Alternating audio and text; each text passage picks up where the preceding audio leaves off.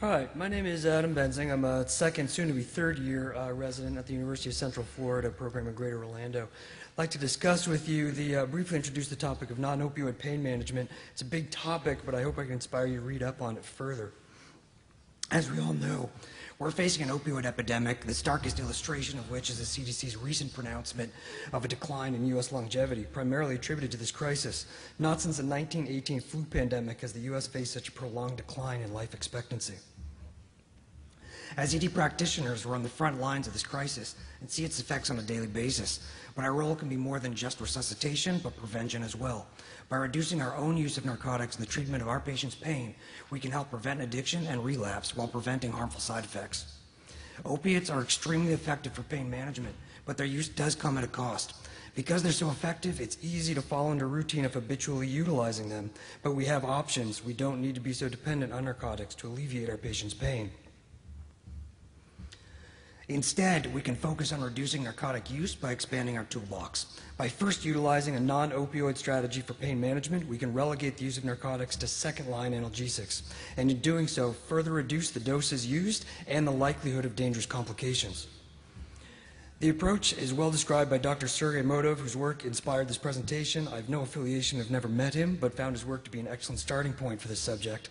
As many things in medicine, it's a simple strategy with a fairly complicated name. The concept is simple. There are a variety of pain pathways, each presenting a variety of mechanisms for blockade. By using two or more drugs to target multiple pathways, we can use lower doses with fewer side effects than by using narcotics alone. So let's review our pain pathways. There are three classifications of pain: neuropathic and the closely associated nociceptive and inflammatory. In addition to the opioid receptors, there are multiple physiological mechanisms that can be used to regulate pain. We'll briefly go over each one and their most relevant pharmaceuticals.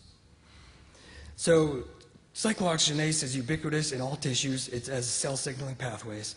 Its isoforms 1 and 2, a 3 being controversial, with COX-2 being expressed as early response to inflammatory stimulus, resulting in further inflammation and increased pain. We're all familiar with the COX inhibitors. It is important to note, however, that the mechanisms of the NSAIDs and Tylenol are different, and they do work quite complementary with one another. The adrenoreceptors are also ubiquitous and with a variety of physiological functions. Stimulation, however, of the central alpha-2A receptors concentrated in pain pathways of the midbrain and the medulla result in its analgesic effect. Clonidine is a non-selective alpha agonist. It's most associated, of course, with hypertension management, but multiple studies do support its use as a narcotic adjuvant, reducing opioid dosing by up to 30% with a mean blood pressure change of less than 10%. The central calcium channel blockade modulates GABAergic neurotransmission. This is a traditional mechanism for anti-epileptic drugs with known analgesic and anxiolytic effects. However, evidence is most supportive for neuropathic pain with pretty limited utility in acute nociceptive pain. Now, NMDA receptors are responsible for excitatory synaptic transmission. They have concentrations in both the peripheral and spinal nociceptive pathways. The only current NMDA antagonist that's currently available for regular use, of course, is ketamine. This is a non-selective, which results in a broad range of potential psychomimetic effects. However, it's very important to note that these effects are dose-dependent. Numerous studies support low and sub-anesthetic dosing to achieve analgesia. And a wide range of analgesic applications have been shown, from fractures to visceral abdominal pain. Multiple studies, including RCTs, have demonstrated equivalent analgesic efficacy to standard doses of morphine.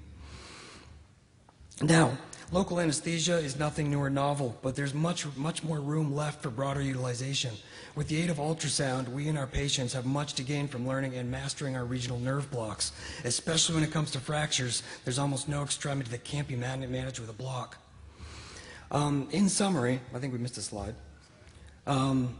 So the use of lidocaine, IV lidocaine, is a little bit more novel and with promising studies supporting its use for systemic analgesia in treating visceral and central pain modalities. Although it is a class 1 antiarrhythmic, the limited studies have shown only benign side effects, none of which were cardiac. In summary, while very effective, use of narcotics for pain control have both long and short-term consequences. By reserving them as second-line agents, we can reduce both their use and the doses required while still effectively managing our patient's pain. This can be accomplished through a strategy of 2 is better than 1. By combining therapies that treat pain through non-opioid mechanisms, we can treat pain with fewer short and long-term side effects, and, of course, more frequent use of regional nerve blocks. Thank you. Adam, thank you so much. Lawrence DeLuca, you're on deck, so come on up and we'll get you started while the judges give Adam some feedback.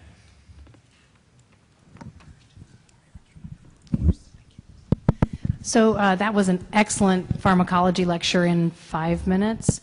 In fact, many of our college or medical school professors would do well to mimic that same type of tightly given and overpacked presentation. Liked your slides, liked your delivery. There was a chance for you to take a deep breath and give us just a moment to actually thank you. Actually give us a chance to process all the information, but it was very well done. Thank you.